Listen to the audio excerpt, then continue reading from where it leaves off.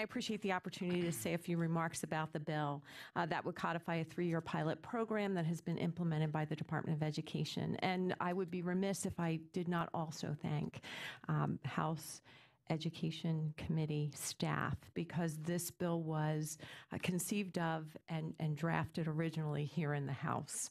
A little bit of background about flexible instructional days. They are currently being utilized by 12 school districts in a pilot program across the Commonwealth, 3 of which are located in what was then the 93rd Legislative District and now also in the 28th Senatorial District.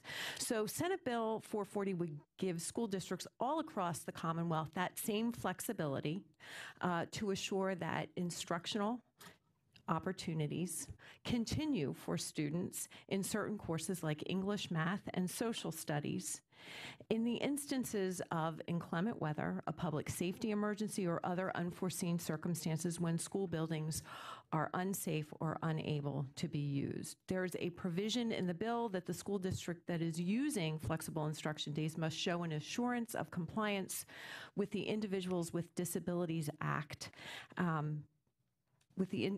let me restate that. The Individuals with Disabilities Education Act to make accommodations for students with IEPs. And additionally, there is a provision that was added to ensure that accommodations are made for children who do not have access to high-speed broadband at home.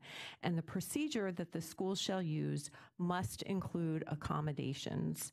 So I'd like to be very clear, and I think for all of those who I've had the great pleasure and privilege of serving with, probably already know that this is not a mandate, but yet an option, yet another tool for school districts to meet the educational needs of students. So school districts, intermediate units, our career and technical schools, charter schools would all be able to apply to the Department of Education. The application would be valid for 3 years before schools would need to apply. And for the first 2 years, the school shall apply to the department by September 1, and the department shall notify the school of approval to participate in the program by November 1. And for each year after that, a school shall apply by June 1 and will be notified by August 1. Schools would be capped at 5 flexible instructional days per year.